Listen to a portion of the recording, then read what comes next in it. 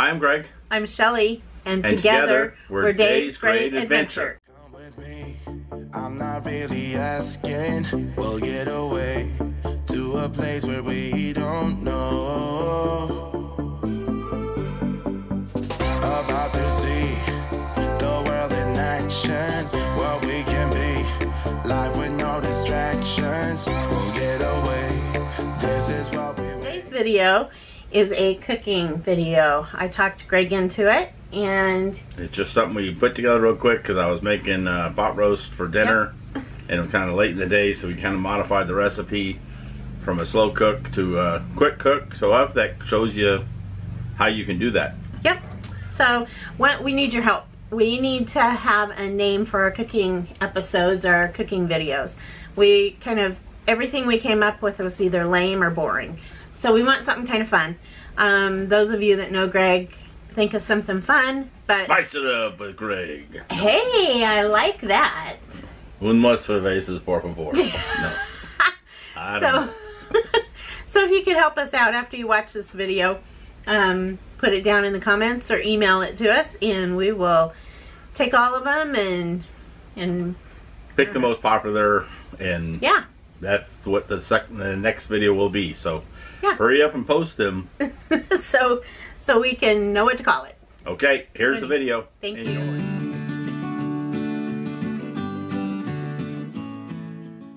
Gonna make a roast. A roast. What kind of roast are we making? Chuck roast. Chuck roast? You're doing a Mississippi pot roast? No, Just a chuck roast. just a regular chuck roast. Okay. I'll do a Mississippi some other time. Okay, so what do you got going there? Just some choice chuck roast. They didn't have the thicker slice like they normally do for a roast, but they just had some thinner, maybe ½ inch thick. But that'll work too. Okay. It'll just tenderize quicker, so you're not cooking as long. Anyway, so I have that we picked up on sale. So got some onions, and then just regular yellow onions. But then I got some how do you say it? Cipollini? Cipollinis, I yeah. think. These little mini onions, which takes about as long to peel one of those as it does a regular onion. But anyway, So what size are your onions that you cut up? You left the Cipollinis it'd be a whole. large. No, I mean the size. Yeah, it'd be a large. Okay. That's peeled, cut in half, and then cut. So how much do you think you have there? 2 cups? Probably about 2 cups. But I mean, Okay. it just depends if you like onions. I was going to do even a whole nother onion because we love onions. Mm-hmm. If you don't like onions, you can leave them out. It's your roast. So, but I typically put in potatoes to cook along with it. I like putting. We just had a few odds and ends left that need to use up. What do we got? Some golds? Some golds. We like to have those good, all-purpose. They do the best mashed potatoes, and you can even get this size to do bakers. Yep. But I just typically put some this size and cut them in half so they Yeah. can soak up the juices. I'll let my sous chef get that later. Oh, thanks. Guess who the sous chef is? Boo Boo. He's gonna get it. Boo, no, he'll just sniff it. I just pick off it if there happen to be some eyes in it. Cutting them in half, that size. Typically, I cut them in half just so that way the juice can soak in. Aren't those pretty? And then we have some fingerlings, assorted fingerlings potatoes that we need to use up. Mm-hmm. So I'll throw those in, probably not at the same time as I do those, so it'll be kind of layered. Right. So the fingerlings, you normally cut them in half as well? No. That size? Just leave For a them whole? roast, I just leave them whole. Okay. Unless they get, unless there's some big ones. Okay. So, okay, I'm going to move some stuff around and Okay. we'll get started. Oh, and I got carrots. Yes. Little mini You can carrots use, are well, easier. you can use regular cuts, cut them down, and I just happen to have this left, and I'm going to use them. Okay. Put them in the bowl. Okay, so we're cooking today with the Ninja Foodi, which is like the Instant Pot, but with an air cooker attached. Won't be using the air cooker today, but starting it off, basically I put it cooking with just this here, put it on high so I can sear the meat. You don't have to. I like to sear the meat, kind of keep some of the juices in it, especially with it being this thin. I happen to have it's about 9.5 inch diameter opening. I happen to have a pan for one of my stock pots that fits perfect. A lid, thank you. That I use for this, that you can also use if you don't have that and you want to get it to heat up. keep the heat in there. You can just use the steamer lid, but just remember it might build up some pressure in there, so you'd have to keep the vent open to get it off. Right. Put it off and on. You don't use this or it'll shut off. Okay, so I've got that hot. So once you step around the other side, and we'll start searing the meat. I switched off of olive oil just because it burns so easy, but using now avocado oil. Okay. It's got a higher smoke point, so just put a little bit in there. And then I typically season. This is just a seasoning called Alpine Touch, similar to like a Montreal steak seasoning, but it's finer. So, but just season the meat up good, and I just don't have the Montreal steak seasoning with me, so I'll use this for now, and I'll just sear off. You're gonna get the pan good and hot like I did to start. So now just leave it alone, other than putting some on the other side. Just want to sear it for a minute or so. And almost got some color to it. So is this pot, do we need to worry about using metal on it? As long as I use like tongs, and see how they're rounded. Yeah. There's no points and stuff like that. You don't want to use like a fork in there or anything that can scratch the coating. It's what I find. So if you have some tongs that have rounded edges as much, that's fine. Or use nylon deals. I have some tongs that have rubber edges to them. Right. You can't grip anything with them. Stupid things. Everything just falls off. Especially if you're trying to eat chicken with it, just falls off. I think one of the best things we found, or that we like about this, is how easy it is to clean up. Oh yeah, I did something the other day in here and got busy doing other things, and I was steaming. What the heck was I cooking? It's something Mexican. Oh, I did tamales. Tamales, yeah. And so I had water underneath the basket. I was steaming them, and we got busy doing something else, and I was just heating up the tamales, and all of a sudden I'm like, oh no. Went over there, and it's just, of course, the tamales had cooked out the cheese. It was a green chili cheese tamales. Right. So the cheese had kind of cooked out down on the bottom, and it was coated. So anyway, I just put some water in it, and we kind of let it sit. And that actually the whole thing just. I took a rubber spatula. And come up and like layer, the whole layer came up. It was amazing. And so we just took that and threw it in the trash, and then she just washed it up and it's gone. Yep. So. If you're full-time RVing, full-time living, a Ninja Foodi is in our book. Not a have to, but I want to. I mean, the downside is you do have this in your way when you're not, I'm not. The fryer lid. Yeah. But when you store it, we store it with, we take the pressure lid off and we store it separate, actually, in the oven. So then we can just have this down. Right. And we store it typically on the counter. When we travel, we just put it down underneath our table. Yeah, and it travels fine like that. So basically, I got some color on this one. So I will season them up and brown them off the same way, and then we'll come back. Stay tuned. Well, I've decided, with this meat being thinner, and it's later in the day, we got kind of busy doing stuff, that I'm just going to quarter these. So they're about the same size as the fingerlings, but so instead of slow cooking it, to like 4 hours on high or 6 to 8 hours on low, there's one thing that's nice with this. There's actually a bake setting that you can do, or I'll probably do the slow cook on high, so then you can just slow cook it. Okay. Or bake it type, a little quicker, because this is thinner cut. Right. So we'll get that going. So basically, I've got that. I just see it's nice to use this lid, but I found works. So I'll take that meat out. Normally you'd have a nice thick piece, but don't have it. So what I do, I just let that keep going where it's hot. And I'll take some of these onions, and layer on the bottom.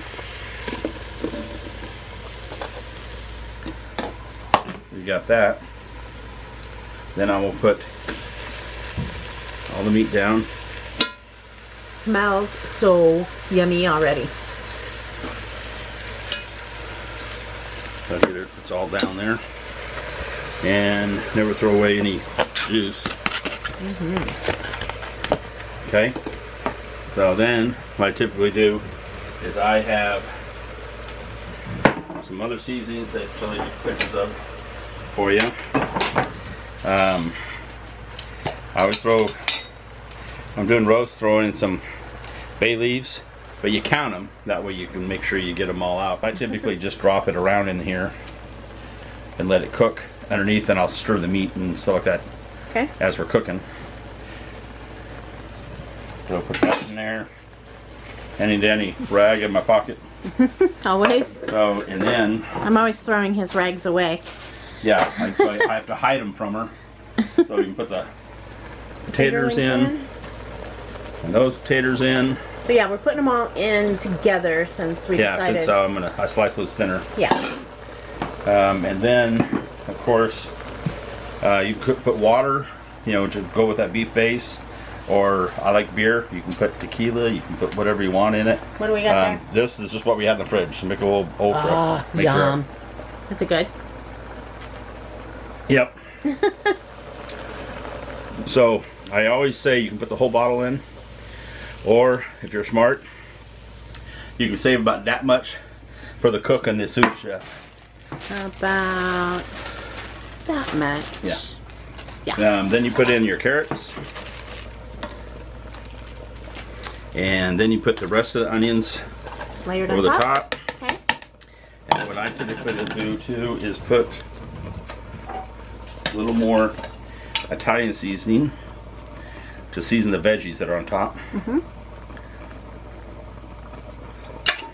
add a little more of the steak seasoning over the top of that. The Alpine touch. Okay. And at that point, I took a little sip of that to put that in there. Oh, I didn't get any. She didn't get any. So, since we're going to kind of make it quick, I'm going to go ahead and use the lid.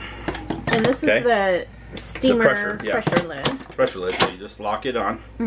Okay, now that we put the pressure lid on, okay, so basically I just turned it off, but so you turn it back on, and with this lid on there, without this down, it just lights up the top row. So you get these choices you can do. You can pressure cook it, steam, slow cook, or the sear saute was what I was doing before. But I just thought, you know, we need to eat sooner, so I'm going to use the pressure to cook this. But see, you could use the slow cook instead of for how many hours you want, if you want it low temp or high temp, and start it and stuff like that. So I'm going to do the pressure. I'm actually going to do, it's called the low pressure, just because I tried it out. And I'm going to set it for probably, we'll start at 20 minutes. And I set up here on top where the vent is sealed. And then down here, wait, how do you change that? You just toggle it? You just toggle it, yeah. Okay. So you do that to vent it. Obviously, I have not cooked much with this. No. So And I'm so learning too. So then you just hit start.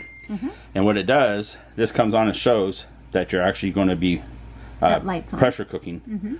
Not this shows that the heat's coming down from the air crisper.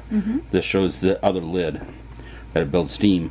So it's building the steam up, heating it up. So this will circulate. And your 20 minutes won't start until this goes. And with the low pressure, it'll actually start sooner. It doesn't have to build as high pressure. So I'm cooking at a lower temperature, kind of, you know, in the lower pressure. So it won't just make everything gush. Okay. Is that a word? Gush? Gush? Mush? Gush? Whatever. So anyway, we'll let it go and we'll stop and check it in a little bit. Okay, so anyway, I was checking it. We got busy doing something, and basically when this gets done doing the pressurized, it shuts down and just switches to keep warm, and so it just naturally loses the pressure, you know. And so that was like, I did about 10 minutes. Anyway, so I then I went ahead and quick released the remaining pressure, so I can take the lid off, and everything is great, nice and tender. Yum. So at this point, I'm just going to take everything out, put it in a pan, and then I like to thicken the juices just a little bit. And actually, I have just a brown gravy mix, because we don't have cornstarch. But normally, you can just use a cornstarch slurry and turn this back on this the sear feature and bring it to a boil and it'll thicken. So I don't have that, so I'm just going to use a little brown gravy. We'll come back. Okay. Numbers. These little onions. Oops. Steaming. Sample. Ooh, a sample. Warning, hot. Oh, yum.